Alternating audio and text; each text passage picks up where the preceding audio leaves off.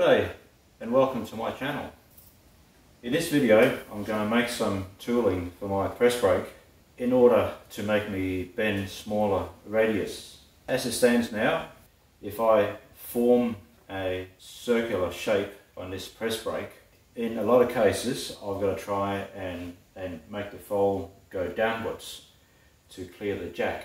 The minimum size of the diameter that I'm able to fold is determined by the bulk of this. So I've got to make something, I guess, to get the punch and the die away from this. So I've got something in mind. Let's see how we go.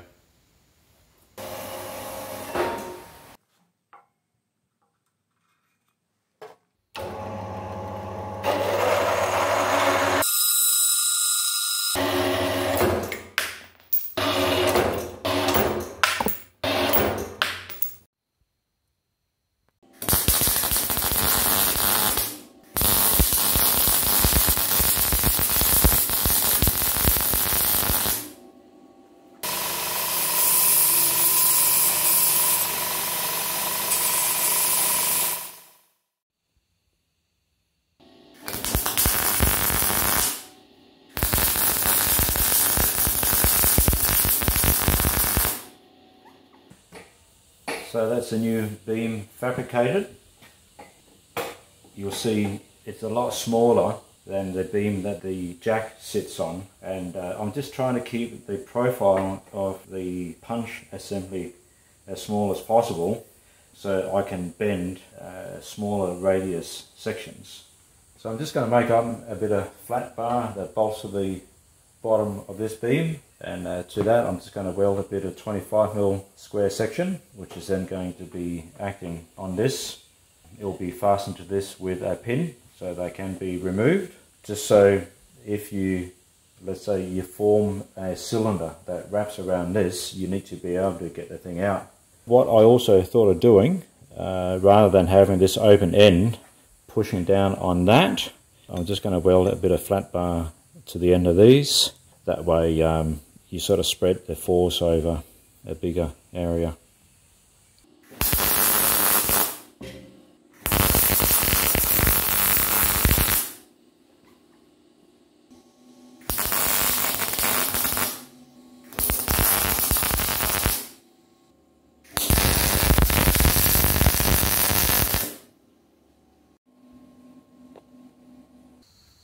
Okay, so the new beam has been fabricated.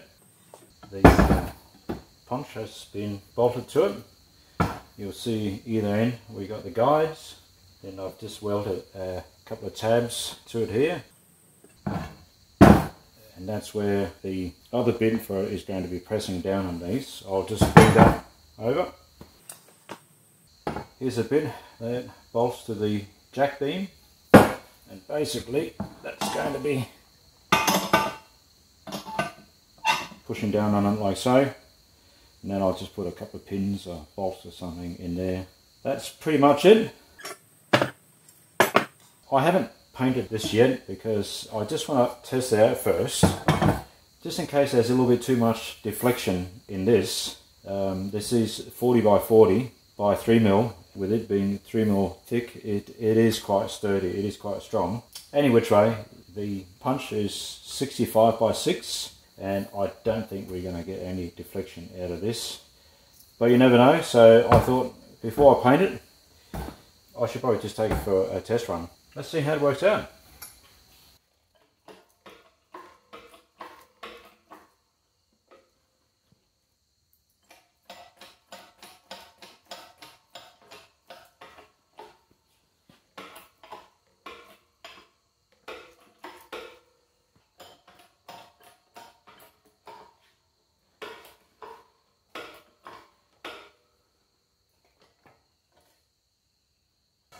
Alright, there you can see it's working quite well. I'm able to bend quite small radiuses compared to what I used to be able to.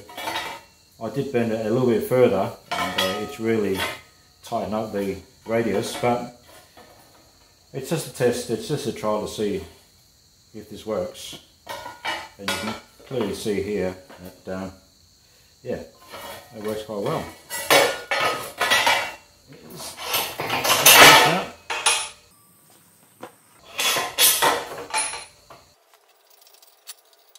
So I've just got to remove this so I can get it out. I quite possibly could have made these removable, but anyway, I didn't. Get that out of the way, and then we're able to remove this, and then we can remove the piece of metal that we've been bending. Rightio, it's all been painted with an epoxy enamel, machinery grey, to match the stops. So what I did here, rather than making pins, I just grabbed a socket cap head screw and cut the end off. A lot less work. And on the back of it, I just drilled a hole for an R-clip to make sure that the guides travel up and down nice and smoothly without the thing wobbling around and scratching the paint. I just stuck in some felt pads, and yeah, that seems to be working quite well. So when I bend up this bit of sheet metal here, I just checked it on the deflection across here. I basically just placed a steel ruler along the top here, and there was no deflection, so I was quite happy with that. So I was then prepared to paint this. So now that it's painted, I haven't tried this on any thicker metals. So I thought I might try with a bit of 5mm thick flat. I think this is 32 by 5mm.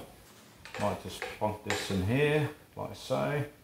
We'll give it a go, see whether we get any deflection across this, and hopefully we won't. Alright, here goes. Let's check it out. Okay, that's just a tiny bit of deflection there, less than a mil. That's not too bad. I was actually hoping for 0 deflection. But anyway, look, I didn't make this to be bending flat bar and stuff. I really made this for bending sheet metal.